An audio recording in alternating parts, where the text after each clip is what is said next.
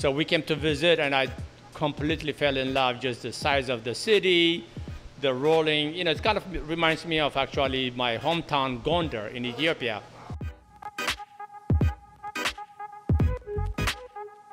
That was Radio Africa owner and chef, Eskender Aseged. Welcome to Storied San Francisco. I'm your host, Jeff Hunt. This episode kicks off Small Business September for us here on the podcast. In it, Eskender shares the tale of a teenage boy and his brother leaving their communist home country of Ethiopia on foot for Sudan. They eventually received refugee status from the U.S. and moved to New York City, where Eskender found work as a busboy at the UN building. But a trip to San Francisco with his girlfriend ended up changing his life. He moved here in 1986 and worked at a number of restaurants, which he talks about in the episode. Here's Eskender. I mean, the Ethiopia part, since I've only lived about 18 and a half years, or I left Ethiopia at the age of 19, I should say, was very minimal. Ethiopia being sort of a closed country, also closely knit culture.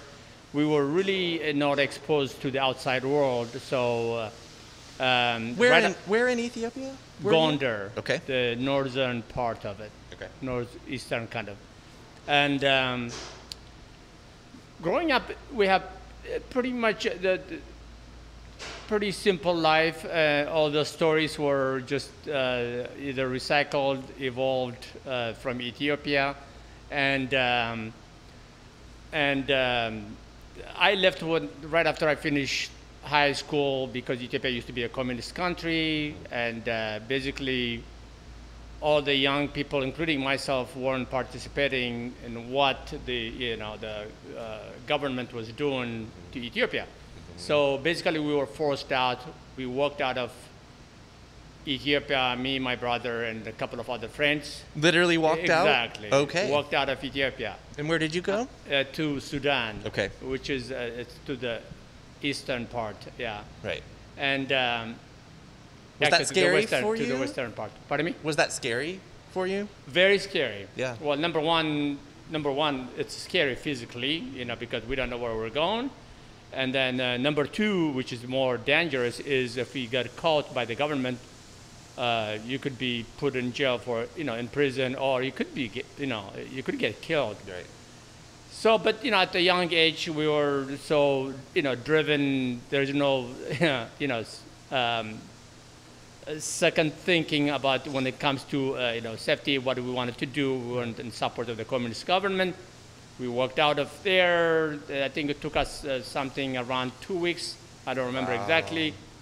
And then we got an asylum in Sudan. Okay. And in Sudan, I lived for about little over 4 years. Okay. And what was your life in Sudan? When you got there, what did you do? Sudan, some miscellaneous stuff. My first job there was an ice delivery. Sudan is a very hot country, so yeah. Ice delivery person in Gondar, which is the first kind of big city, when you arrive in Sudan. And then I didn't stay in Gondar, moved to Khartoum, which is the capital of Sudan. I think after maybe 6 or 8 months. And then that's where sort of I thrived a little bit because, it's a bigger city.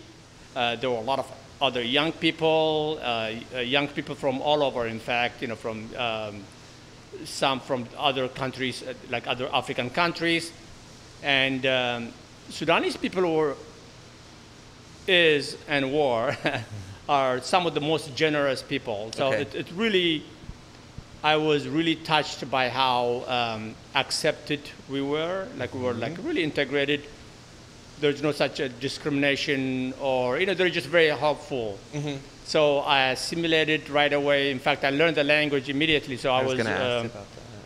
I was fluent within a year Wow. of the Arabic, the Sudanese Arabic language. Just from, did you take classes or just from No, just meeting from every people? day, yeah. Okay, wow. We were young, we were intermingling every day. We were, we were just start for, new knowledge, just accommodating, working.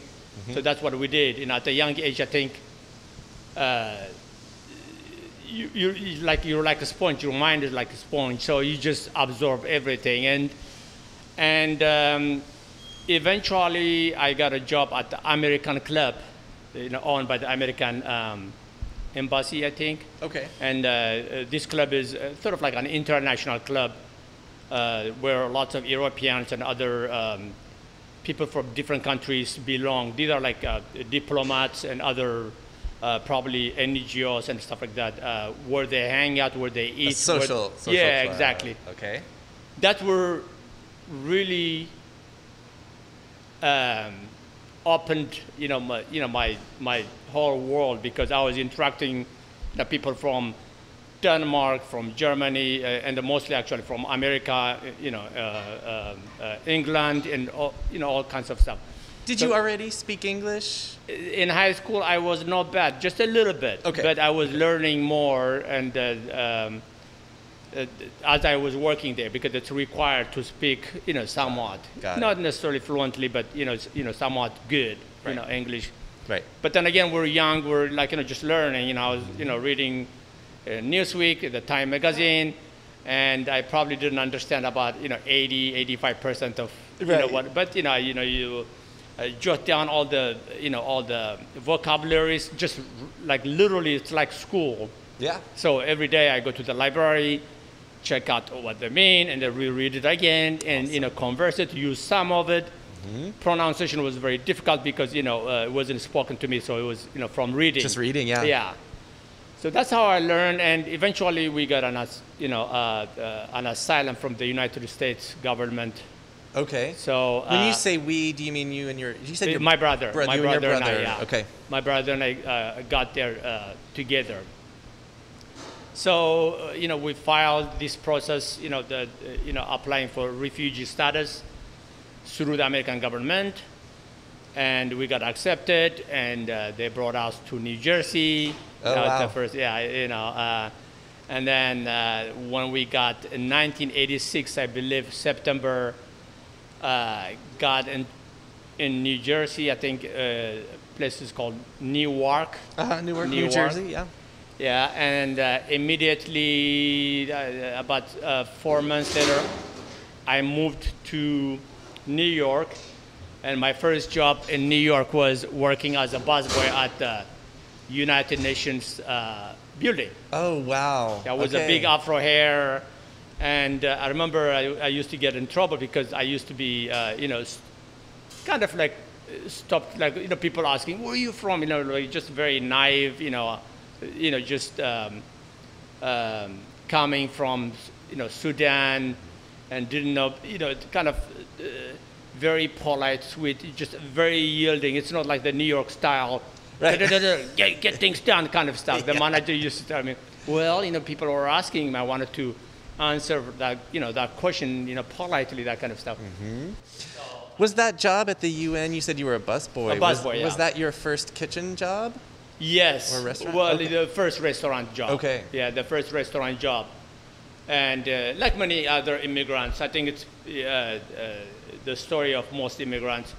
You come to this country, you go into the industry, in the service industry, mm-hmm. Mostly restaurant, hotels. Mm-hmm. Some went into taxi driving, like my brother. Oh, in New York City? In New York City, yeah. Oh, wow. Yeah, he drove taxi, I think, for like, I don't know, 8-9 years. Okay. Now he's a teacher, actually. He teaches in a small university in Washington, D.C. Oh, wow. Yeah, he went to school, went to graduate school, and but I'm jumping here. That's okay. Yeah, take us back to the UN. I know. So, holy moly, that's a huge. I mean, what you did in Khartoum, I feel like was a small version of then you go to the UN and it's the UN. It's absolutely. All over the world. Absolutely. What's interesting about the UN is the kind of people I was meeting. It just, it's pretty international. It's the whole world.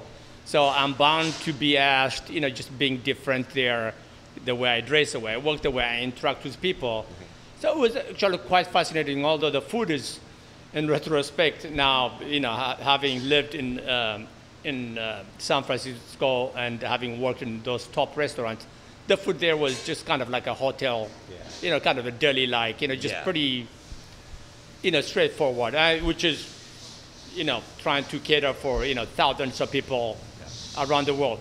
So, but the experience was great because just meeting all the people, interacting. But I only worked about 4 months there. Okay. And then a big change comes. At the time, I had an American girlfriend, and we moved. Well, we came to visit San Francisco. What was it? Just purely vacation? What brought you to take a trip here? Well, I had met a girlfriend, like an American woman in Sudan while I was in Sudan. Okay. She was working in Sudan. She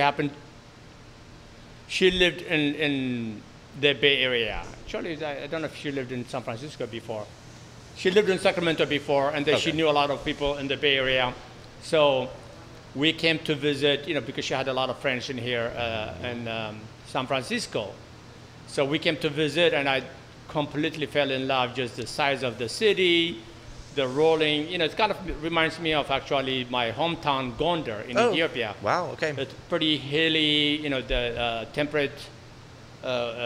temperature smaller, and just the way of life was much slower, especially, this is in late 80s. I was going to ask, do you know what year? 86. 86, okay. Yeah. I arrived 86 November, I believe. Yeah. Had you been feeling at all homesick through, I know you left for a reason, but that doesn't mean you're not homesick, or you miss maybe the rest of your family or just the things you're used to. When you went to Sudan, then when you came to the U.S., did you ever feel that? I was probably a little bit homesick when I first left Ethiopia to Sudan because, as a young person, that was the first time I left my family, especially my mother. I was so close to her. Right. But I'm also naturally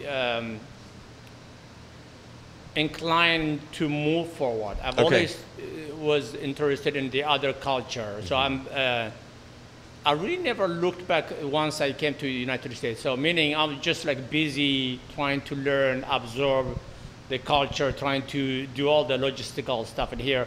I was really kind of like a small child. I was so excited to be here, honestly. And I was excited just in many ways, just the opportunities.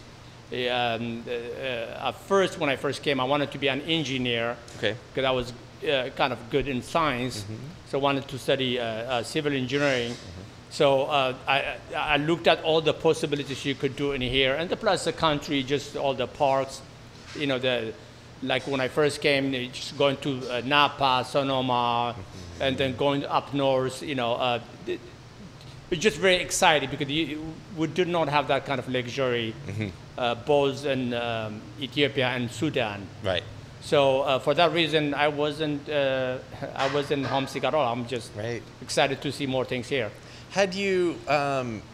We'll get to you deciding to move here in a minute, but I'm just wondering if you were able to travel anywhere else in the United States after you were already in New York. Well, no. Well, because it was a short time. I was still new, so I lived here probably a year, like maybe 9 months before I started traveling elsewhere. Oh, okay. Like my girlfriend's parents were from Denver, Colorado. For example, we went to Denver. Where else did we go? I think in terms of internally, it's mostly, we went, of course, Nevada, Las Vegas, that kind of stuff. It's a touristy thing to do. It's not my style now. Right. I'm more interested in more cultural or nature kind of stuff, having lived in the Bay Area. Yeah. So, however, just speaking of traveling, in 1993, what was that, like 3 years later, went to the World Cup in Italy. Because I'm a big soccer fan, so I traveled in England and Italy, kind of extensively. Went for 6 weeks. Wow. So that was my first big travel, and then thereafter, in the 90s, we just experimented, going to New York again, other places here. Yeah. So can we talk about the decision to move here? I think the decision to move here was mostly the size of the city, the weather, just the people, and then the first place we moved were in Bernal Heights, which is next to the mission, and I used to hang out at the mission, the mission cafes, La Bohème, 24th and Mission. Back in the day, there was the Cafe Commons on Presida and Mission. It's no longer there anymore, but I just love the mission, just the whole vibe and, the slowness, the shops, the people, the art, the music was so, so beautiful. I just said, this is it. This is like really beautiful. Especially 24th Street, right? Yeah, 24th Especially Street. 24th. Yeah. So I think that was the part of my decision. Okay, and then so you moved here. What year would that have been about? 1986 November. I moved there. Oh, okay. So you could say just like 87. I had lived here since November 1986. Okay. A few years in Bernal Heights, and then the rest of it in the Mission until now. Okay. Yeah. What kind of things after you moved here? What kind of things were you doing? Oh, well, I went back to the restaurant job again. One of the first jobs I got in here was there was a restaurant called Cafe Majestic. Okay. Cafe Majestic was located, still is located, in fact, on 1500 Guff Street. Guff and Sutter, I believe. Okay. At the time, it was owned by famous kind of restaurateur chef called Stanley Eichelbaum. Okay. Stanley Eichelbaum. In fact, that was one of the first time I used to see James Beard, a famous, James Beard is Sure. a famous chef. He used to hang out there. Okay. So that was my first job as a busboy. Stanley, who knew the Ethiopian culture, hired a lot of Ethiopians. Okay, got it. He's, I think he's probably, I don't know where he's from, but, he's a Jewish, really, he has a lot of stories to tell and stuff like that. So he really, in fact, when I quit a year later, he really called me like, come work, that kind of stuff. So that was my first job. And then followed by Jeremiah Tower in 1991. Okay. I don't know if you know the story of Jeremiah Tower. He's one of the great innovator of Californian cuisine. Yes. Coming Let's hear it though. Yeah, from coming you. from Japanese restaurant, and in the 80s, I think his restaurant started around 86 probably, and Okay. then in the 80s, in the late 80s and 90s, he was the star of the city. Just very one of the most successful restaurant. Flashy and all the famous people, the politicians. They used to hang out there. So I worked not at the Stars, but in the second restaurant he opened called Speedo 690. Actually, it's called 690. Okay. I think it was on Van Ness and Turk or something like that. Yeah. So that in fact was the first inspiration about food. Where you're cooking now. No, I wasn't cooking. I was a busboy still. Okay, Actually, okay. I was a food runner, but he used to teach some classes on Saturdays. So he asked me if I could help out with him. Oh. So when he was teaching, kind of got interested in the food he was cooking. So I started cooking a little bit, experimenting in my home. What I was seeing visually there, I was not bad then in terms of just cooking from memory, without recipes or anything like that. Of dishes from your homeland. Yeah, from him is whatever he was cooking, just like just trying to recreate that at home. Okay. And that was my first inspiration of food. So from studying engineering in City College, which I was about to finish in the early 90s, became very interested in food. And you credit him and what he was doing with that inspiration? Yes, absolutely. That's the initial inspiration. But immediately after that, I think it closed down or something like that. So in the early, I think it must have been 1992 or something like that. I remember I was so interested, so I was, really like spending in libraries and, and cookwares like the cellar and the messes, just checking out all the cooking materials and stuff like that. So one day I stumbled to another great chef called Joyce Goldstein. Joyce Goldstein, who had opened also her restaurant called the Square One Restaurant. I think, I believe in the late 80s, maybe 88 or something like that. Okay. And so she was giving a seminar about Mediterranean cooking. Okay. So that was my first exposure about Mediterranean cooking. So I sat down and just listened to her, and she was really articulate and just extremely knowledgeable, and I was really inspired by her. So the next day I went and I applied at her restaurant. Yes. This time to cook. No, I actually never cooked. I never cooked. It just, you just wanted to be just wanted to be in the restaurant, all my work was, in the beginning at the time, it was busboy, but mostly I became a waiter then. Okay. I was just more like front of the house. I had become also managers in some of the restaurants. But I never actually worked in a kitchen in a restaurant. Interesting. I was self-taught, which Okay. I'll come to it. Sure. So when I applied to Joyce Goldstein, I said, yeah, you could start at the busboy, and I started there, and then became a barback, working a barback, and she was probably my main inspiration altogether, because just the knowledge she has, the style of her cooking, her generosity, everything just like you just melded. Her kitchen was full of cookbooks and stories and all that stuff. So I used to just grab her cookbooks and all the I used to read it just pretty much every week. So she was my inspirer.